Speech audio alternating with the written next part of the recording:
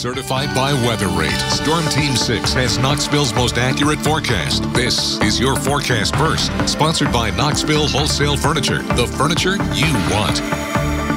Well, I'm meteorologist Margot Altschuler. We're seeing nice and clear skies right now, and that will continue as we head on into the rest of the afternoon. Going to be another warm day with temperatures in the low 90s. I'll have all the details on the rest of the week coming up.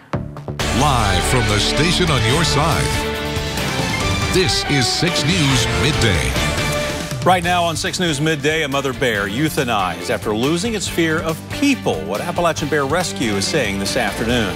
And the Knoxville Area Urban League president and CEO resigning. We've got all the latest. Thanks for joining us here at 6 News Midday. I'm Bo Williams. We do want to start with a look at your forecast. If you've been out, chances are you already felt the heat and the humidity. Good news is there is some relief in sight. Let's get the latest now from Storm Team 6 meteorologist Margot Altschuler in the Storm Center. Margot. Yeah, Bo, it's definitely hot and humid once again here in our area. But hey, it's summertime in East Tennessee. We're used to that. We are right now watching our cameras, seeing the sun out in full blast. This is a look from